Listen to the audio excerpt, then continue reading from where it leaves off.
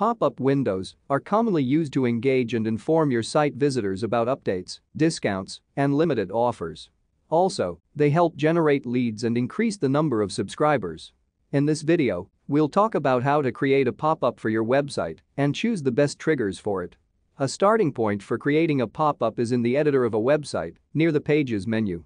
Click on the pop-up button and then on the plus icon to open the library of available pop-up layouts. All of these are ready-to-use designs. Pick one that looks best to you or select a custom block to create a pop-up from scratch. Add the pop-up name and hit Done.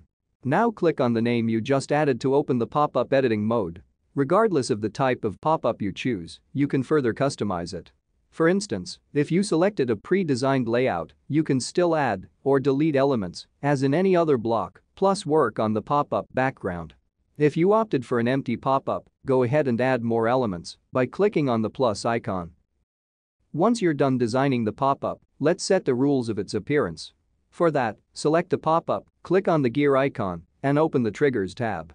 The choice of pop-up triggers depends on the goals you set.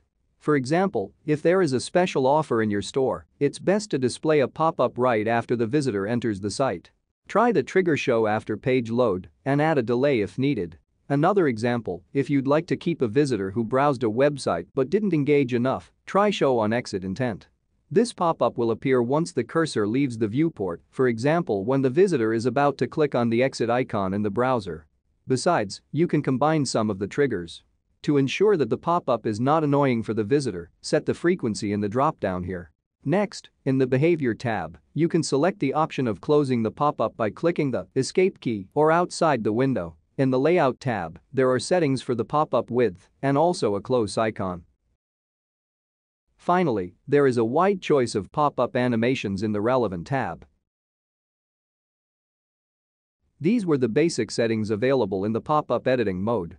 Apart from those, you can also add a pop-up as a click action on a button. This is a great way to display contact forms or additional information. For that, locate the button in the editor, open its settings, and choose a pop-up from the drop-down list. Publish the website for the changes to take effect. Here's how it will look on the live site. As you can see, the pop-ups can be used in a variety of ways, mainly for marketing purposes. Just choose the layout and triggers that you like and you are good to go.